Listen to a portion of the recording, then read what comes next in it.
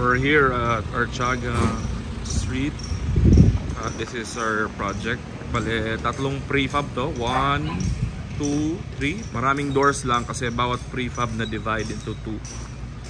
So, one prefab, meron sariling sink, meron sariling bunk bed, vinyl tiles, corner moldings, light.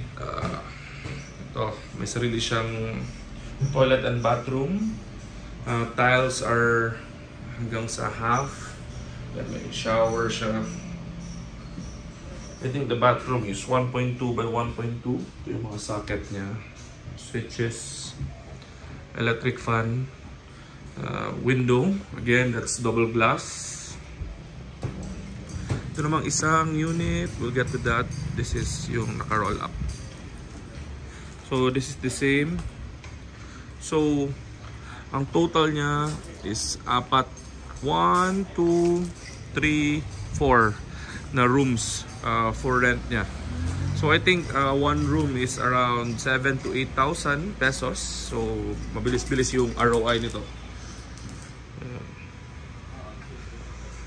And sa gabi may light. We also did the external roofing.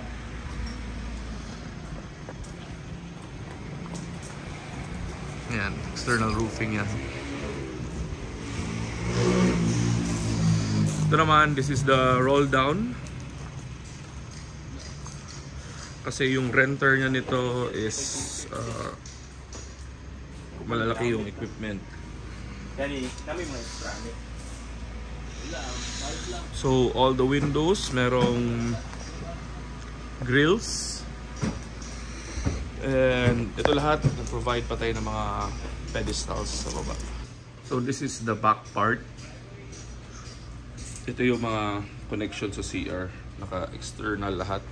So pag may repairs, mas mabilis lang. Going back to the door. Ito yung door natin. This is a steel door. Yung doorknob niya is same sa Philippines. So yung doorknob natin before was very big, na hindi nabibili sa Philippines. So ito, pag nasira to sa feature, kaya lang bilhin sa local hardware. So ito naman guys, ito yung bago rin natin, like 3 batches ago. This is what we call the corner moldings. So mas malinis siya tingnan. For the toilet, this is a pretty door. Half yung tiles. With shower. With exhaust. Light. Ito, meron pa siyang sariling mga meter, electric meter. So this is good for rentals and dormitories. So this is good for rentals and dormitories. So yan. Thank you.